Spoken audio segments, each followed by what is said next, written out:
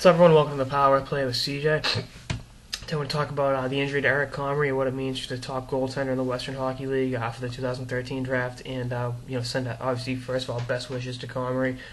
Hip injury, kind of a tough deal for a goalie. He loses a lot of lateral movement, but one thing I will say, word of encouragement for him, is Tim Thomas underwent hip surgery in 2010, came back and had one of the best seasons in history of the NHL. And I'll tell you one thing, it's a lot easier to come back from hip surgery at 17 than it is at 36. So there's something to think about. I'm not an orthopedic surgeon, but I played one on TV. But he was having a great year, second full year in the Western Hockey League. Obviously, Mike Comrie's brother. One of the, like I said, I like his game. I think he is. I had him second North American goalies, and I wouldn't hesitate taking him over for Kale.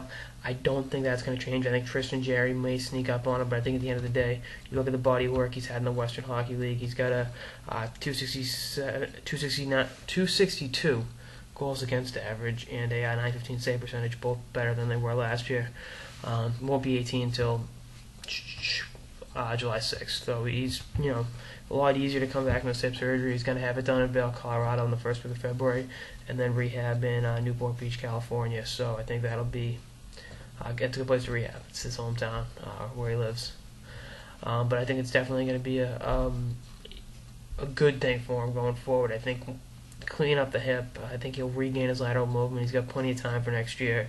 I think he should be ready for the Canadian World Junior Selection Camp over the summer. I think once this is all cleared up, I don't know the specifics involving the hip injury, but like I said, Tim Thomas had something similar, and he came back and one of the best years, and was 20 years older than Comrie. So I think he's going to be all right. He's like I said, someone that I've followed since his LA Selects. I forget where he played before. Tri-City, but he's been turning heads. Obviously, the big NHL bloodlines are important, but wish him nothing but the best. I'm really excited for him, and hopefully, I'll see him at the draft in Newark. Hopefully, he'll sit down and do an interview with Power Play with CJ. So if you're watching, Eric, let me know.